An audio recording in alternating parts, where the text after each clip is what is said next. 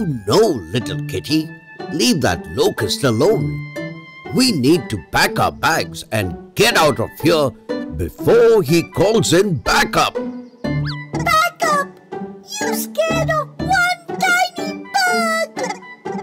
Not when he's solo, but if he links up with his swarm, they become a force of nature, fast, hungry, and unstoppable. Seriously? Oh yes. So, let me shed some light on one of nature's most infamous flying disasters, the locust swarm infestation. Zoom in! So, what are locusts exactly? Well, they are a type of grasshopper with a twist. Under normal conditions, they live alone and behave peacefully. But when dry weather forces them to gather in small green areas, something strange happens. As they start bumping into each other more often, their brains release a chemical called serotonin.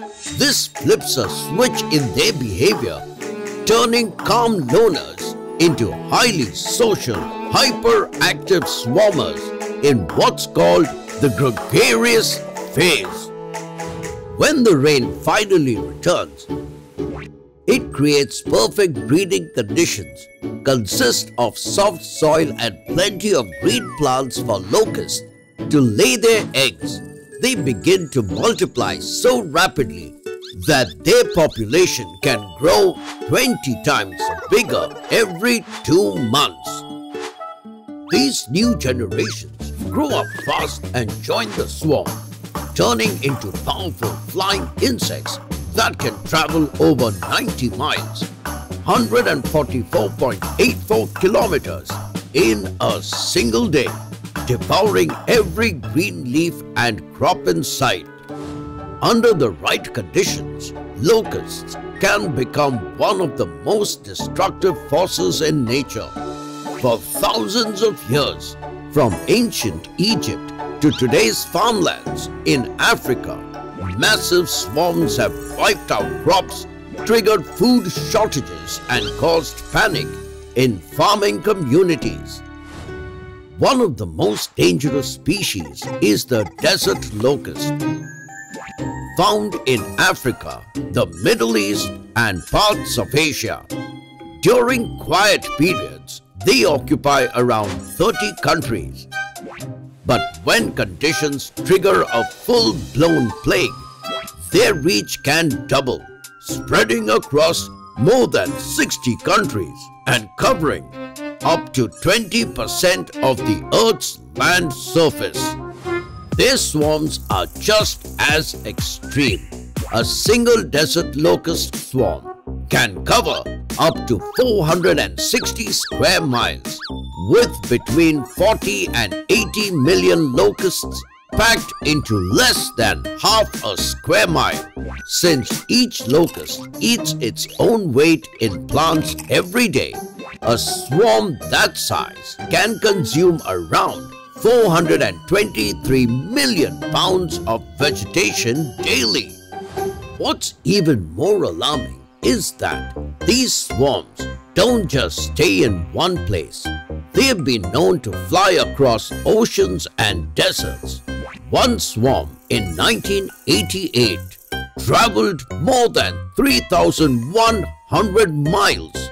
That's 4,988.97 kilometers from Africa to the Caribbean.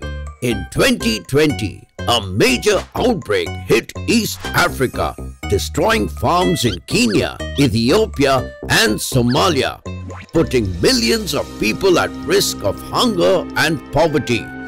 So, is there any way to stop them before they cause so much damage? Well, the short answer is, it's tough.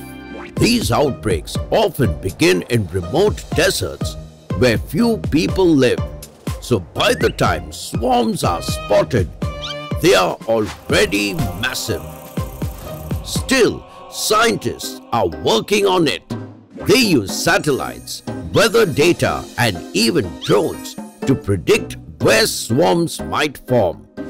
Countries also try to stop them with aerial spraying of pesticides. But that takes money, fast coordination and decisive action. To make matters worse, climate change is making locust plagues more likely. Warmer oceans lead to more cyclones and rainfall in deserts, creating ideal breeding conditions.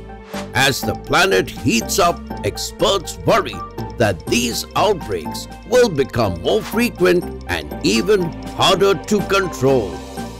Trivia time! Did you know a 1 square kilometer swarm, about 0.4 square miles, can eat as much food in one day as 35,000 people? Also, a typical large swarm might contain 150 billion locusts. Sketching time! Today's sketch of the day goes to Shravya Solanki. Hope you learned something mind-blowing today. Until next time, it's me, Dr. Binocs, zooming out.